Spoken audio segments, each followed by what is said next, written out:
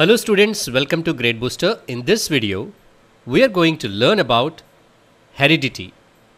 Let us begin the topic by knowing what is heredity. In this video clip, we can see a mother and a baby.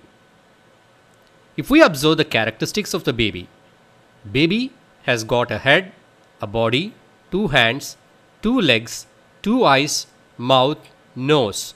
All these are the human characteristics. From where do the baby get these characteristics? From their parents. So living organisms get their characteristics about their basic body design from their parents. Now let us see the definition of heredity. What is heredity? The inheritance of traits from parents to offsprings is called heredity. So, to understand this definition, we need to know the meaning of inheritance and traits. Now let us see what is inheritance. Inheritance is the process by which the characteristics are passed from parents to children. The characteristics are passed in the form of genetic information, that is, in the form of DNA. Now what are traits? Traits are the special characteristics of an individual organism. Some examples of traits are skin color, height, eye color, hair type, etc.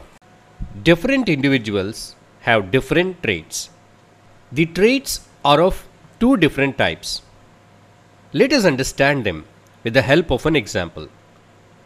Here we have the family of Shyamlal and Radheji. Shyamlal has got brown color hair and his skin tone is little dark. If we look at Radheji, she has a fair skin and black hair. Let us see their children. This is Ramlal and this is Bhimlal. Ramlal has got brown hair and fair skin. That means the traits in Ramlal are inherited from his parents. He inherited the trait of brown hair from his father and he got the trait fair skin from his mother Radheji. Let us look at Bhimlal. Bhimlal is little dark in complexion. He got the dark complexion trait from his father and he has got the black hair and he got this trait from his mother. Here we have seen how Ramlal and Bhimlal inherited traits from their parents. The traits that are inherited from parents are called inherited traits. There are another type of traits called as acquired traits. Let us look at Ramlal and Bhimlal. Ramlal has got a hole in his earlobe. He got it by ear piercing. So, this is a character specifically found in Ramlal which he did not inherited from his parents. In the same way, Bhimlal has developed muscles by doing exercise. Means Bhimlal did not inherited this characteristic of muscular nature from his parents. He got it by doing some physical exercise. So these kind of traits are called as acquired traits.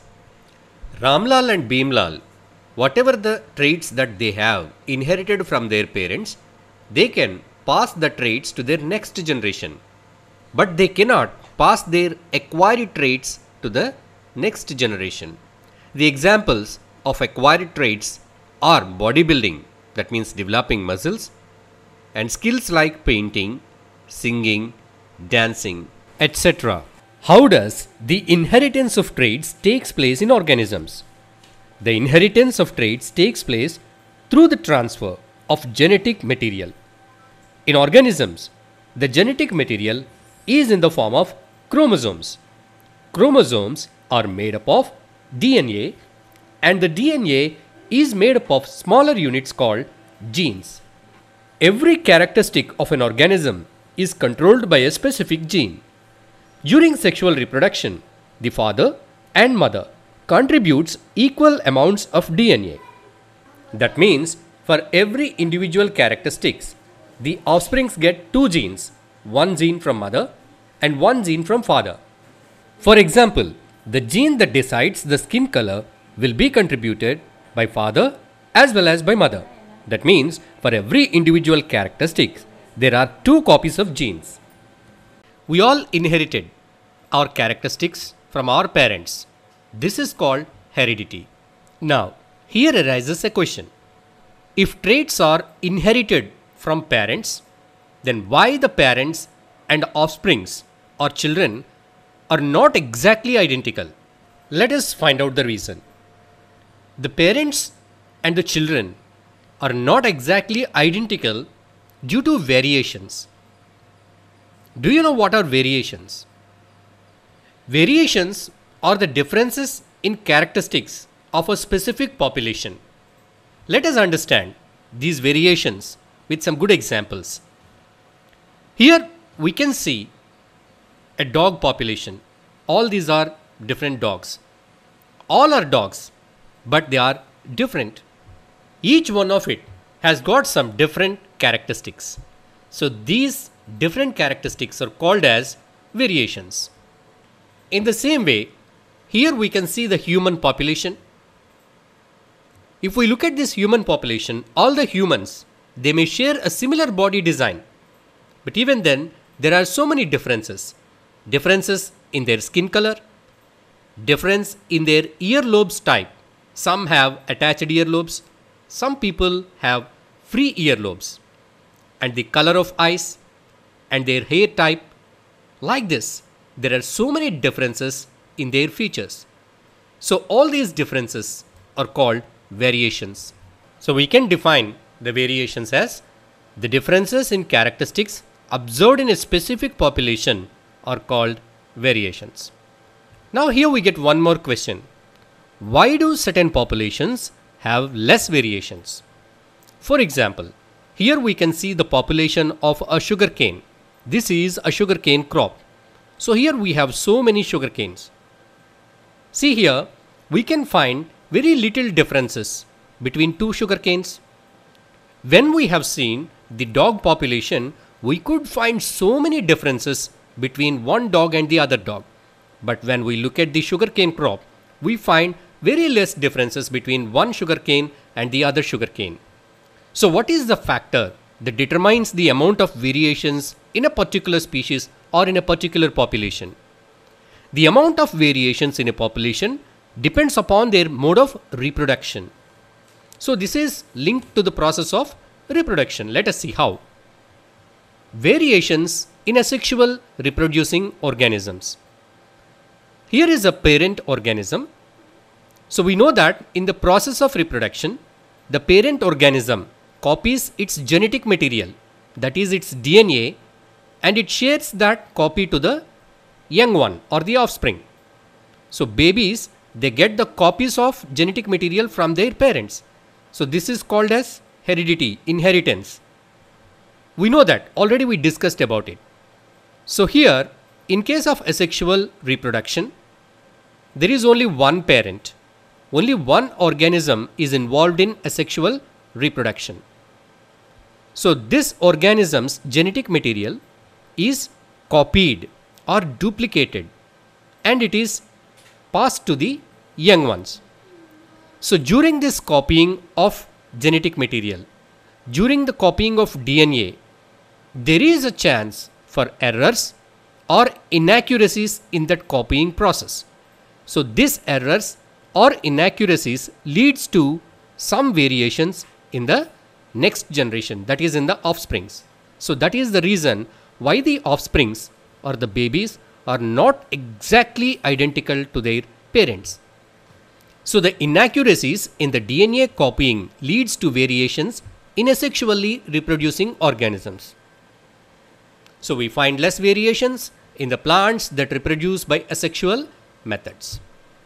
Now let us see the variations in sexually reproducing organisms. We all know about sexual reproduction. In sexual reproduction, we find two parents. So there is a male organism and a female organism. Now, the babies get their genetic material from both their parents. The DNA of mother and the DNA of father both the DNAs, they get combined to form a new DNA. This process is called recombination of DNA. So during this recombination of DNA, a new DNA is created from mother and father's DNA. So this DNA is different from the mother DNA and from the father DNA. So this DNA has got the characteristics from mother, father, as well as some new characteristics. So obviously there are more variations in the organisms that reproduce sexually. So the recombination of DNA leads to variations in sexually reproducing organisms. Now let us see, how do these variations help the organisms? Is there any use of these variations? In many cases, the variations helps the organisms.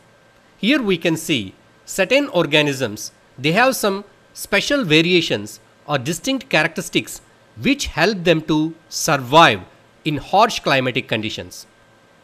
Variations help the organisms to survive in harsh climatic conditions. Here we can see a bacteria. So this is a population of bacteria which survive in normal temperature conditions. But one of these bacteria developed a variation. So this is a new variant of bacteria developed from the normal group. So this new variant, it can withstand very high temperature. So it is an advantage to that bacteria. If it is exposed to very high temperature, it is not destroyed. It can survive in the extremely high temperature conditions. So it becomes an advantage to it. So variations help the organisms to survive in harsh climatic conditions. Next, we see the accumulation of variations. So we learned what are variations. Now let us see what is accumulation of variations. We learned that characteristics or traits inherited from parents to offsprings. So when this process takes place, new characteristics, new variations also enter into the young generation or the new generation. So the new generation always gets the traits inherited from the parents, at the same time new variations. So they have the collection of two, one inherited from the parent generation and the other newly acquired traits, newly acquired characteristics. So now this organism reproduces again. So it passes the inherited traits and its variations to the next generation. The next generation receives these two along with the new variations. So in this way, from generation to generation, the variations get accumulated. It is called as accumulation of variations. Hope you all understood about the heredity, variations, and accumulation of variations. We'll continue this session in the next video. If you like this video, please like it, share it, and please subscribe to Grade Booster channel for more interesting CBSE videos. Thanks for watching. Please like the video. Please share this video with your friends. Please subscribe to Grade Booster channel. Press the bell icon to get all the latest updates. Check the description to find links of other useful videos. Check the end screens for our new videos.